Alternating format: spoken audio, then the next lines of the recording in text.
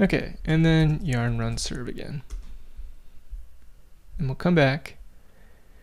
And then get all books will invoke Axios and push the result into a variable called result here.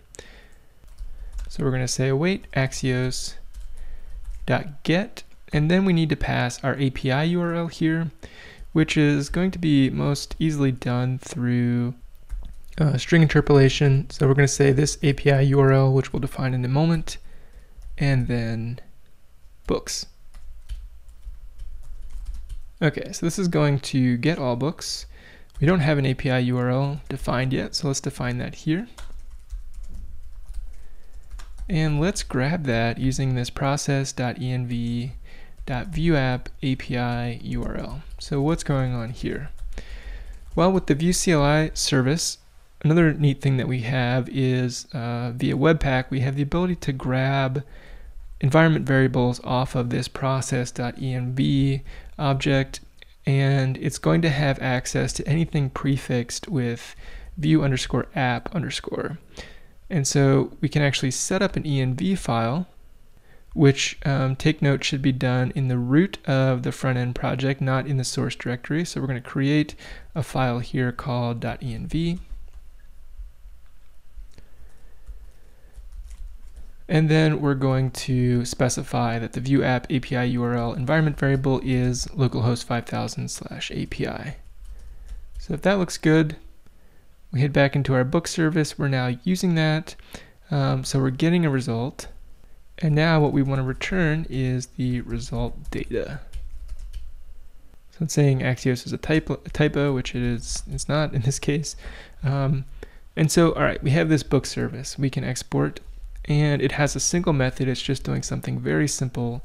It's using Axios to query this API URL /books route. Keep in mind that you want to make sure that your URL in this case is up to /API, and I'm not using a / in this case, so that when we're in the book service here, I suffix this API URL with the / /books, and then I'm also ending it with a / here. Okay, so how do we make use of this? Well, this can be used really any way you like. Oftentimes in more complex applications, we might delegate all of the requests to an external API here from our application store using Vuex. Again, something that I'll go into greater detail in the in-depth version of this course. But for now, we can just use our books.view view here to actually work out that query and use the data to create some meaningful response for our user. So first of all, we have a very simple template, but let's fill out the other parts of a typical Vue component. So the next part would be the script. And as I mentioned earlier, it's important that we specify the language as TypeScript here. And then at the bottom, we'll have this style, and we'll use SCSS as the style. Then here we'll make a similar import as we saw in our Hello World component. We're going to import component prop and view from Vue property decorator. In fact, we won't necessarily need a prop on this particular component, but now we can use this component decorator, and I like to add some metadata here, namely the name of the component we can put here, which is going to be called books or my books. I think the name here needs to not have a space in it. And then if this component had subcomponents, we could declare them here in a components object.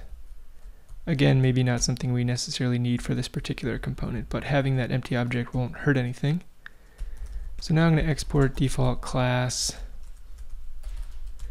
my books extends view. And here we can define a few different things. So we can define data on our component. We can define computed properties, which we'll talk about in a moment. We can define props.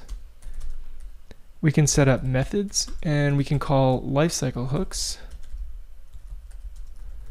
And we can set up things called watchers. So we won't be invoking all of the possible behavior of a Vue component here. But let's talk very briefly about each of them, just so you're aware of what's going on inside a Vue component at a very high level. So we might have some data. So for instance, we might have something like my books, which is an iBook array. And we might assign that to an initial value of an empty array. So anytime we have data on a Vue component, it's going to be part of Vue's reactivity system. And what does that mean? That means that anytime that this data changes, Vue is going to take care of the work of actually updating the DOM dynamically. So it's not going to require any type of page refresh. Vue is going to be tracking the state of all the data that it's managing, and anytime that data changes, Vue will react to that change by updating the DOM as necessary. Computed properties are very similar to data in many ways. In this type of syntax, we might have something called like book count or something like that. Typically, when we have a computed property here, we can, let's say, like return this.mybooks.length or something like that. A computed property, the value is going to be cached, and so Vue won't actually have to recalculate that value from scratch each time. So there's some caching involved with computed properties. And the other thing about computed properties is, whereas data is going to get updated anytime the state of the application changes whatsoever, computed properties are going to get updated anytime any one of their dependencies updates. So in this case, if my books gets updated, then this getter would essentially get called, and the value of book count would change only in that case. It should be noted also that these getters, of course, don't take, they're not methods, so they're not going to take any parameters here. They're just computed properties. Next, we have props, which we talked about a bit earlier. This is when we need to pass data from some parent component down to the particular child component where the prop is defined. Methods are just simply that. They are methods that you can execute within the scope of this component. Lifecycle hooks are special methods that Vue has that get called during the lifecycle of a component. So very common ones here are like created. You'll find a similar concept in like React and many other front-end frameworks. So these are methods that get called deterministically during the various stages of component creation and destruction. So for instance, created will get called before the component is actually mounted. And so sometimes we can use created to, for instance, like set the initial state of a component. Watchers are kind of like just a more complex version of computed properties. In a sense, in a nutshell, what watchers allow us to do is to actually call a function anytime a particular piece of data changes. And we can actually use like the previous version and the new version, the updated version of data within the context of that function. So we won't be using watchers in this particular series. We will be using props, methods, lifecycle hooks, and we can use computed properties here just as an example. But what we need to do is to populate this MyBooks data from our API. And as I mentioned, this logic would often be taken care of inside of a Vuex store, but in our case, we're going to encapsulate that logic in our service class and then use the service class directly in our component. So what we're going to do is up here, I'm going to say const book service is a new book service. Okay, we'll add an import statement there. And then inside of the created lifecycle hook, what I'll do is I'm going to call bookservice.getAllBooks. And we're going to say let the result equals that. And we're going to say let this.mybooks equal the result from, or not let, but we're going to say this.mybooks equals bookservice.getAllBooks. And one thing that we should actually do quickly before I forget is we actually need to stop and restart the app because we added an environment variable, and that's not something that we can actually hot reload. So we're going to come back. And so now what I'm going to do is I'm going to call bookservice.getAllBooks. And we could await that and make create it async, or we could use this then syntax.